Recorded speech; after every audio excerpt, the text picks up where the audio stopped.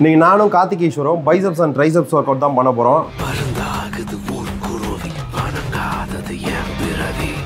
இவ்வளோ வெயிட்டா? இதான் மைல்டு வெயிட்டா? இதெல்லாம் நத்திங்கயா, முந்தி டன் கணக்கில் தூக்கிக்கிட்டு இருந்தேன். டெய்லி எவ்வளோ நேரம் போஸ்ட் பண்ணி ப்ராக்டிஸ் பண்ணுவீங்க? half an hour 5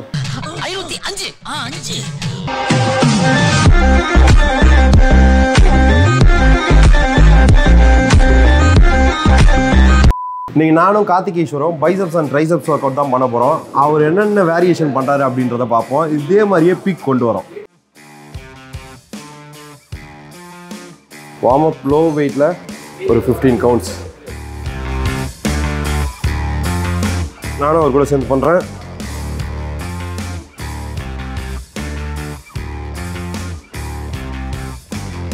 இப்போ வார்ம் ஆகிடுச்சு. இதுக்கப்புறம் வந்து வெயிட்டு எவ்வளோ வெயிட் அவர் போடுறாரு அப்படின்றத பார்ப்போம். மொத்தம் எத்தனை செட்டு? 4 செட்ஸா?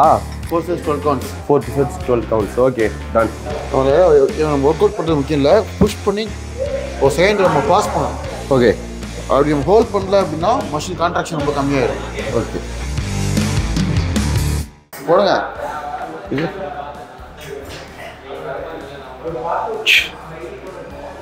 One easy.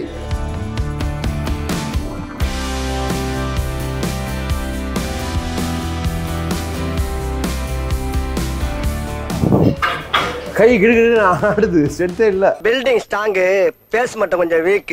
நிறைய பேர் பண்ணும்போது ஃபுல்லாக மிஷினில் படுத்துப்பாங்க, இல்லை அப்படின்னா ஷோல்டரை மூவ் பண்ணி பண்ணுவாங்க. ஓகே, இல்லை ரெஸ்ட்டை பெண்ட் பண்ணுவாங்க. ஓகே, இதெல்லாம் மூணே பண்ணோம்னா ட்ரைசெப்ஸில் ஒர்க் அவுட் போகாது.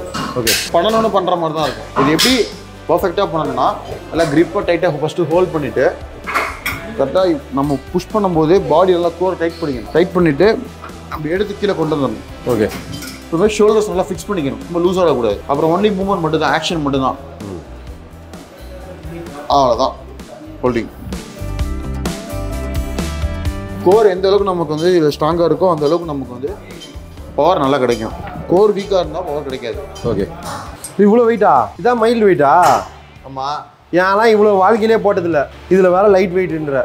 இப்போ பார்த்தீங்கன்னா இதோட பைசப்ஸ் முடிஞ்சிருச்சு. இதுக்கு கீழே இது எல்லாமே ட்ரைசப்ஸ் தான். ஸோ பைசப்ஸ் அண்ட் ட்ரைசப்ஸ் ரெண்டுத்தையுமே நீங்கள் வந்து டெவலப் பண்ணால் தான் இந்த பீக் கிடைக்கும். ஓகேவா? அந்த ரெப்பிடேஷன் கரெக்டாக கம்ப்ளீட் பண்ணுற மாதிரி வெயிட்ஸை சூஸ் பண்ணணும். நீங்கள் பாட்டுக்கும் ஈகோ லிஃப்ட் பண்ணுறது போட்டு நீங்கள் ஃபுல் வெயிட்டை போட்டு புஷ் பண்ணிங்கன்னா ஷோல்டர் தான் ஃபீல் ஆகும், எனர்ஜி தான் வேஸ்ட் ஆகும். இந்த கிரிப் பொறுத்த வரைக்கும் பாடி ஃப்ரேம் பொறுத்த இருக்குது. ஏன்னா ஃப்ரேம் இதான் செட் ஆகுதுன்னா வச்சுக்கலாம். ஓகே, பிகினராக இருக்கீங்கன்னா க்ளோஸ் ஓகே உள்ளே வச்சுக்கலாம் இல்லையா? இல்லை ரொம்ப அகலமாக இல்லை, சின்ன ஒல்லியாக இருக்காங்கன்னா உள்ளே கம்ஃபர்டபுளாக வச்சுக்கலாம். இதே ரொம்ப க்ளோஸாக இருந்தால் எல்போ பெயின் வரும். ஃப்ரேம் பெருசாக உள்ள கை ரொம்ப உள்ளே எல்போ உள்ள, அதான் அவங்க ஷோல்டரே பிரெத்தாக இருக்கும். ஆமாம், உட்காரும் போது புஷ் பண்ணிட்டு உட்கார்றது தான் பெஸ்ட். எந்த அளவுக்கு கீழே ஹோல்ட் பண்ணினா அந்த அளவுக்கு ட்ரை வந்து மசில் பயங்கரமாக கான்ட்ராக்ஷன் ஆகும். மசில் மெயின் கனெக்ஷன் நிறையா கிடைக்கும். நம்ம ட்ரைசெப்ஸ் வந்து ஒர்க் அவுட் ஸ்டார்ட் பண்ணதுலேருந்து ஒர்க் அவுட் முடிகிற வரைக்கும் நமக்கு வந்து அந்த மசில் மெயின் கனெக்ஷன் வந்து பர்ஃபெக்டாக ஃபீல் ஆகும். அந்த மசில் பர்ஃபெக்டாக ஃபீல் ஆகலை பண்ணணும்னு பண்ணுறீங்கன்னா ஒர்க் அவுட் பண்ணாதீங்க. அதுக்கு முன்னாடி ஏதாவது ஒரு ஐசோலேஷன் ஒர்க் அவுட் எடுத்து push town, close, diamond push-ups இது மாதிரி பண்ணி உங்களை மசிலை வந்து ஃபஸ்ட்டு வார்ம் பண்ணிக்கணும். அப்புறம் தான் ட்ரைனிங் ஸ்டார்ட் பண்ணணும். அதுக்கு முன்னாடி நீங்கள் வந்து வெயிட்ஸ் வச்சு பண்ணீங்க அப்படின்னா ஸ்டார்டிங்கே ஃபீல் வராது, மசில் ஃபோக்கஸ் கிடைக்காது. அது உங்களோட அந்த டேயோட பிளான்.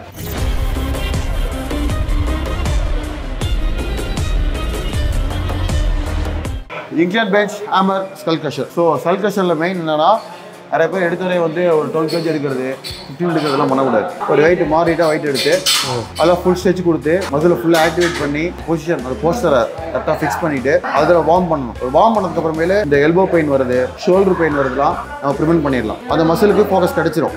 அப்புறம் ஸ்லோவாக கிராஜுவலாக நீங்கள் வெயிட்டை இன்க்ரீஸ் பண்ண மசிலில் வந்து ஓவர் ஹெட்டில் நம்ம ஹெட்டுக்கு பிடி பண்ணுறதுனால நம்மளால் வந்து ஈஸியாக போத் ஹேண்டையுமே ஈவனாக ஆக்டிவேட் பண்ண முடியாது. ஸோ அப்போ என்ன பண்ணணும்னா ஃபஸ்ட்டு வந்து ப்ராப்பராக வெயிட் எடுத்து மசில் ஆக்டிவேட் பண்ணிட்டு வெயிட் எடுத்தோம்னா ஃபர்ஸ்ட் ரெப் ஆரம்பித்து ஃபைனல் ரெப் முடிகிற வரைக்கும் ப்ராப்பராக மசில் ஆக்டிவேட் பண்ணலாம்.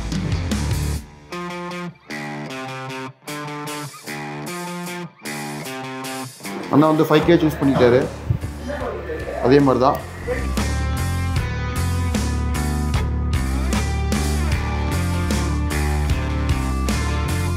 Over head rope extension. இந்த வேரியேஷன் வந்து வெயிட் நிறையா போட்டோம்னா உங்களால் வந்து ஹேண்ட் வந்து எக்ஸ்டெண்ட் பண்ண முடியாது. இது நீங்கள் க்ளோஸாக வச்சு பண்ணுறது வேறு. நம்ம வந்து ரோப் எக்ஸ்டென்ஷன் பண்ணுறோம். எக்ஸ்டென்ஷன் போது நல்லா வைடாக கொண்டு போகும்போது நீங்கள் வெயிட் ஹெவியாக இருந்தால் கண்ட்ரோல் பண்ண முடியாது. நம்ம கண்ட்ரோல் பண்ணுற மாதிரி வெயிட்டை சூஸ் பண்ணிக்கணும். இப்போ வந்து பார்த்தீங்கன்னா நிறைய பேர் வந்து வெயிட் யூஸ் பண்ணிவிட்டு ஃபோர்ஸ் பண்ண முடியாமல் இருப்பீங்க. அந்த மாதிரி இருக்கவங்க இந்த மாதிரி பொசிஷனில் கால் பார்த்துங்க. இந்த மாதிரி பொசிஷனில் வச்சுட்டு ஜஸ்ட் ஒரு டன் அழகாக வந்துடும்.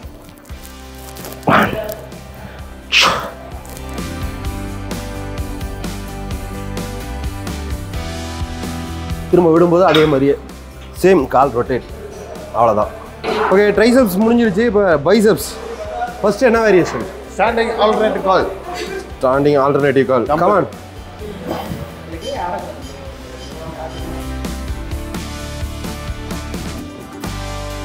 ஓகே,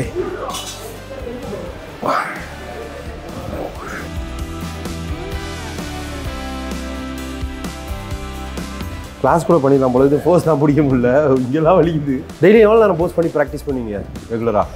half an hour டெய்லியும். இப்போ பைசெப்ஸில் செகண்ட் வேரியேஷன் பீச்சர் கால்.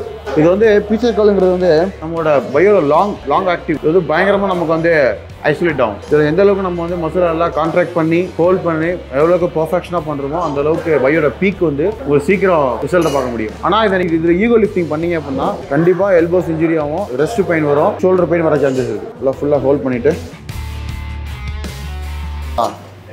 கையை ஃபுல்லாக க்ளோஸ் பண்ணுங்கள். தம் ஃபிங்கர் யூஸ் பண்ணுங்கள்.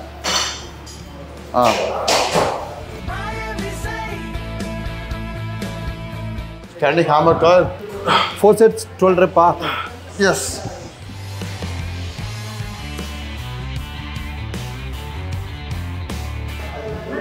Let's go.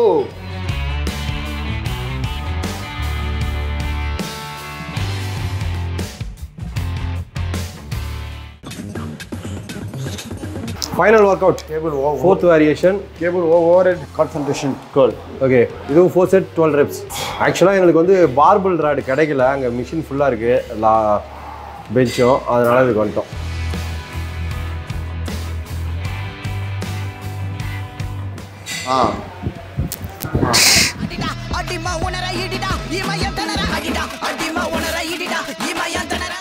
ஃபுல் டைட் ஆகுது.